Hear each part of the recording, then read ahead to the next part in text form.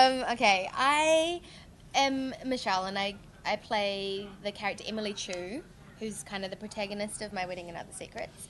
And I was involved, I didn't know actually about the script at all, and I was living in New York at the time. But I had worked with Rosanne before, and my agent said, hey, Rosanne is making a feature film, and this is the part that we've managed to get you an audition for.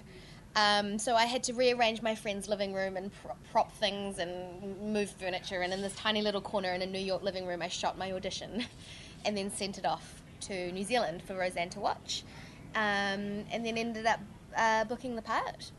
And so Emily Chu is kind of the girl who is identifying with the fact that she's a New Zealander, and she falls in love with a New Zealand white boy, but then she's also feeling the pressure from her very traditional Chinese parents, and she wants to be a good daughter too. So it's kind of, the story is about her finding her way to navigate through these issues and retain the love that she has for her family and for her boyfriend. Yeah, so I'm Australian. I'm not New Zealander, even though I think I do play New Zealand in the film. I think I get away with it. There was only a couple of notes where Rosanne came up to me and said, "You sound too Australian, and can you do this with your E, your E vowel?" So I'm Australian, and I came on board in a kind of strange roundabout way. They were looking for, at the time, the producers and Rosanne were looking for the parents, which were ultimately played by Chung Pei Pei, or Pei Pei Chung, if you want to westernize it, and Kenneth Tseng, or Tseng Kenneth. No, it doesn't work. Anyway, there's a Chinese joke for you. So which were ultimately played by those magnificent actors. But at the time, I think they were maybe in negotiation with them, and they weren't sure whether they were going to lock them down. So they were exploring the whole rest of the world to try and find actors. Hang on, you were going to play Kenneth's role? I you were was going to be the really father? the dad. Potentially, I can age really well if they get the right silver hair. You look that old? Are you serious? Yeah. I didn't know this story. No, is that That's versatile? crazy. Did you? Yeah. Wow. No. Sorry. That's okay. We're gonna get there. Okay. Good. So they're looking for the parents, and they looked in Australia, and I come from Melbourne. They consulted a casting director in Melbourne about whether there'd be any Chinese actors there who could play the roles. My agent is one of the they're well known in the Australian industry in Melbourne for providing actors of ethnicity, and so my agent got the brief for the parents, and she submitted some people, and in the meantime she saw some of the other roles, and one of the roles was the role which I ultimately played, the role of the brother-in-law, your character's brother-in-law. Well, he gets married in the course of the film, his fiancée and then brother-in-law. They were really nice enough to just let me put down a test, and I think Rosanne thought that I was right for the role, and You were so right for the role. I can't imagine anyone else playing it. that's really nice. Thank Yeah. you. You got the nice guy vibe. Yeah, you totally, that role is so like Really sickening. so fucking perfect. It's like you want to go like.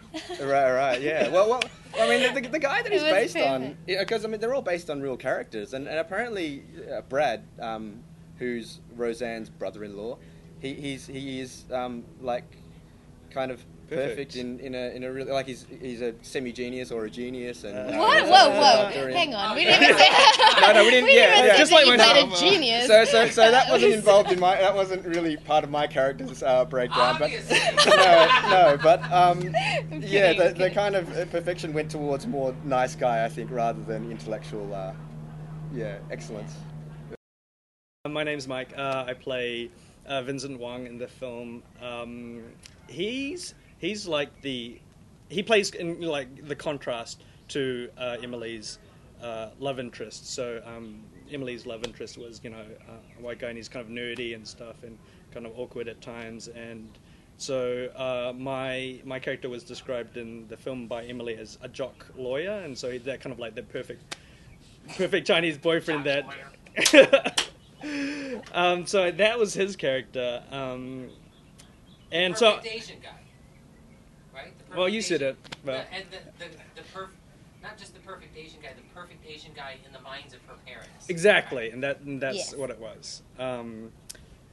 And so I came on board. I just auditioned. I knew Rosanne Liang earlier, and so she knew of me, and she just kind of thought the part could be right for me, and then had me audition for it. And Nice. yeah, It is. I think it is. the weird thing about it is, and I've spoken to you about this, Scott, is that because it's a very Asian-centric cast, people just assume it's only relevant to that particular kind of cultural asset, but it's not. Because I took it to a National Geographic festival in Washington D.C. 2 months ago, and I had an Ethiopian woman come up to me, and she was like, "This is my story. I've married this white American guy. This is my story." And then there was a guy who was like, "This is my story. I'm Muslim, and my wife isn't, and this is what we had to go through." So it's kind of, it's exciting that it can reach out to so many different kinds of people and ethnicities. It got recognised really well domestically in New Zealand. I think it was the biggest grossing New Zealand film in 2011, and it got nominated for